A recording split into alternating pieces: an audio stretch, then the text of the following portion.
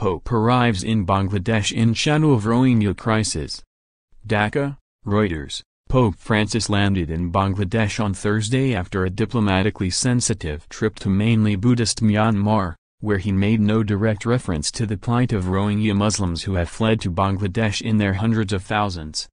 The Pope's trip to mostly Muslim Bangladesh is likely to less sensitive, though his words will be closely watched following his decision not to use the word Rohingya in public during his 4-day Myanmar trip to avoid a diplomatic incident with the country some have accused of ethnic cleansing. On Friday, the Pope is expected to meet a group of Rohingya refugees from among the roughly 625,000 who have fled to Bangladesh from neighboring Myanmar since the end of August.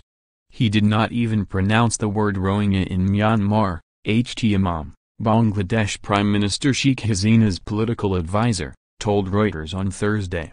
Here we would be looking forward to what he says.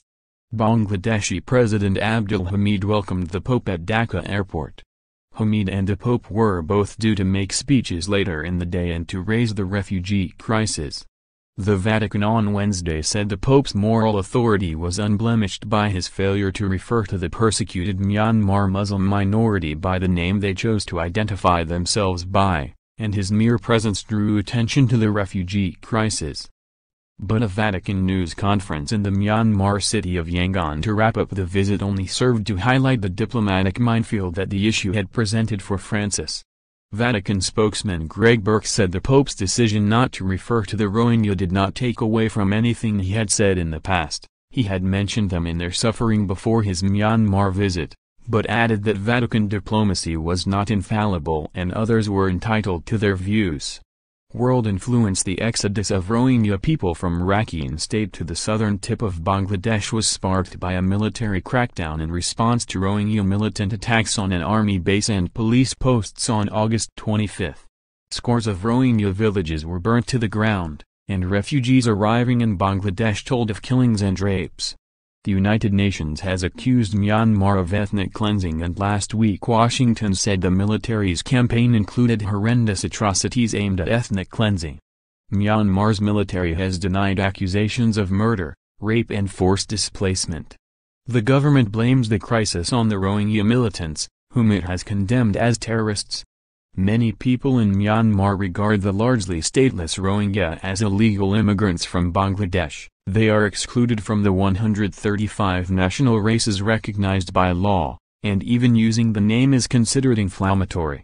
Although Francis avoided the term, following the advice of local church officials who feared it could turn Myanmar's military and government against minority Christians, his calls for justice, human rights and respect were widely seen as applicable to the Rohingya.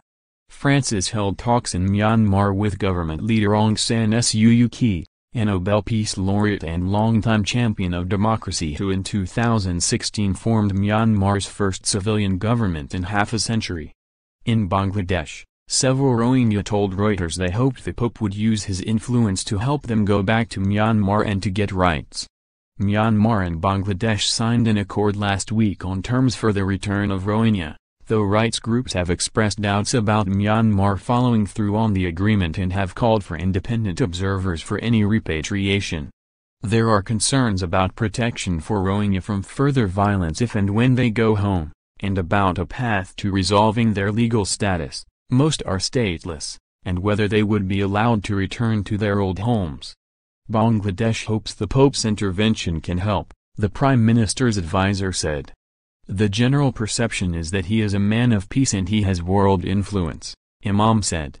The Pope internationally has his own image and that is something that could perhaps influence events. Additional reporting by Yamuli in Yangon and Siraj El Qadir in Dhaka, writing by John Chalmers, editing by Robert Bursell.